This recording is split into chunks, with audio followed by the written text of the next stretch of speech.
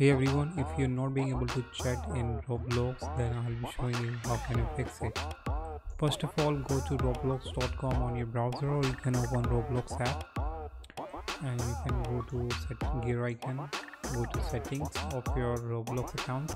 Now guys, just go to the privacy and content maturity and click on communication option, and now click on Roblox chat.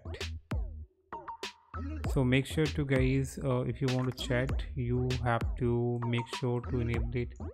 You have to choose friends from here and go back, and in experience chat you have to chat, click on everyone in experience chat.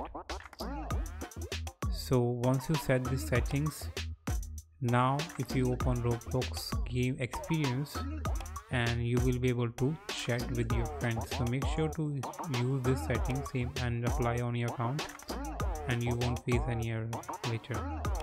So after a new update, the setting has changed, so you have to accordingly react to it. So yeah, hope you like it. This is how you can fix it. Subscribe for more video. Till then, bye bye.